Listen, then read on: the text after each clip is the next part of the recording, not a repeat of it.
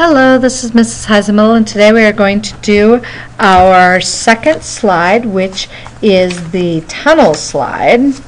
And I'm basically reading from the Project Lead the Way directions for the tunnel slide. First step is a standard IPT or standard part file. We get that open, and it says create a rectangle. So I'm going to create a basic rectangle, right click, done, and I will dimension it to 120 inches on the X. That's the bottom. Going across the bottom is the X, so that's going to be 120 inches on the X, and it's going to be 132 inches on the Y. So I'm going to select the Y, 132. Now I need to make it a little bigger so I can actually see what I did. So there is my opening for my slide, and it says draw true lines through the rectangle and dimension them to 36 inches from the top and 36 inches from the bottom. Well, I'm not even going to try and do it. I'm just going to line it up so that I have straight lines done. And then I do a second line down here, and it just has to cut through the rectangle. So right click, done, and now I'm going to dimension it to the bottom line at 36 inches and to the top line at 36 inches, and there we go. So now that's step 4. Step 5 says trim and delete all lines except the top right and the bottom left vertical lines. Well, I can't trim anything that has a dimension on it. So the first thing I have to do is I have to go through and I have to take the dimensions off. You're going to say, well, you just put them on there. Yes, I did. And now I'm going to delete them because I already have them. I don't need them again. I'm deleting the dimensions off of there. In fact, I'm going to delete all of my dimensions before I start trimming. It'll just make my life easier. So now I'm going to go to trim. I want to keep this line, so I need to delete all or trim out all the other ones. Whoops, edit. I can't, notice this doesn't go all the way through now. Oops. So back up. So I need to get rid of this one. I need to get rid of this line, but I can't get rid of, oops, trim. So what I want to do is I want to get rid of the sections that I don't need. And I don't want to take out the center section, because if I do, then I can't take out this section here, which I desperately need to remove. So we will be removing everything. Now I can take this out because I don't need it now. And I need this bottom out. I need that gone. I need this gone, and I need that little snippet there gone. So now I'm done snipping, and there's my two lines.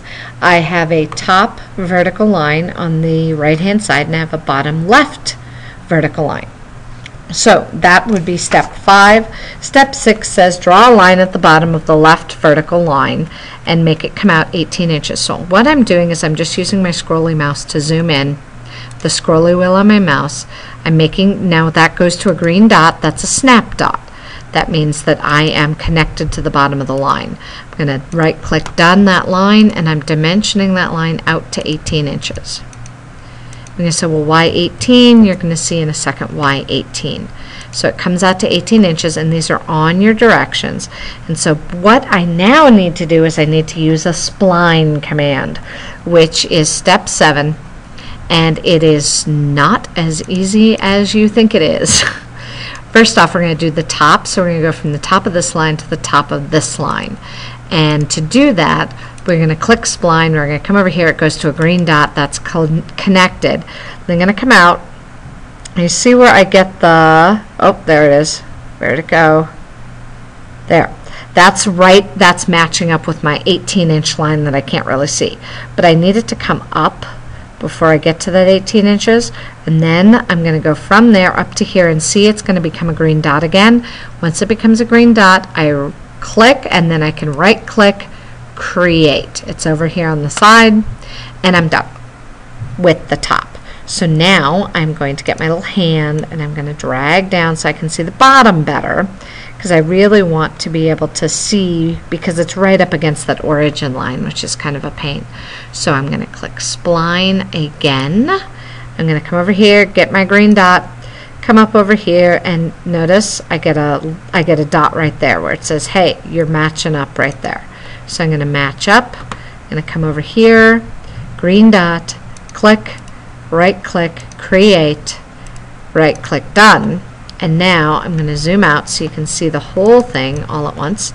And that's what I have. And you're going to say that doesn't look much like a slide. And it certainly doesn't look much like the one in the picture.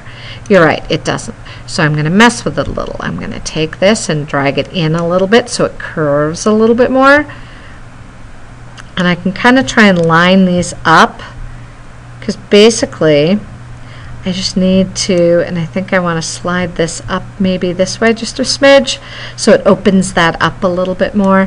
Now you can, there we go, that opens that up a little bit more. You can actually click along as you go, but I find it actually much easier to just make 1 click, 2 clicks, 3 clicks to get your spline the way you want it. So now, once you get your spline all the way you want it, then you are on to step 10 if you don't go above the y-axis. So basically they're talking about practicing with it. So we're done with that. We're going to finish the sketch, step 11. We are now going to extrude the sketch.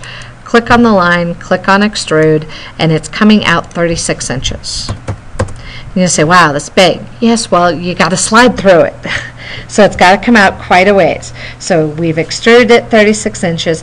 Now we're going to use our shell command, which is probably the easiest thing we've done so far. And we're going to say, yes, we want to remove the faces. We're going to click here, and we're going to click on the faces we want to remove, which means I have to flip the whole thing back around so I can remove this face as well. And then we want it to be at a thickness of 3 inches.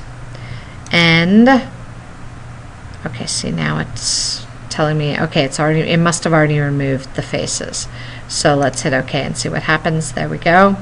And hit home, and notice I can turn this just a little bit here. Let me grab my tool, and you can actually see all the way through to the bottom, just like if it were a real slide. So there's my tube slide, and I realize it looks a little funny, but you need a flat space here on the bottom just so that you can land when you come out of your slide. So you're all done with your tube slide. Feel free to back up these directions if you need some more help.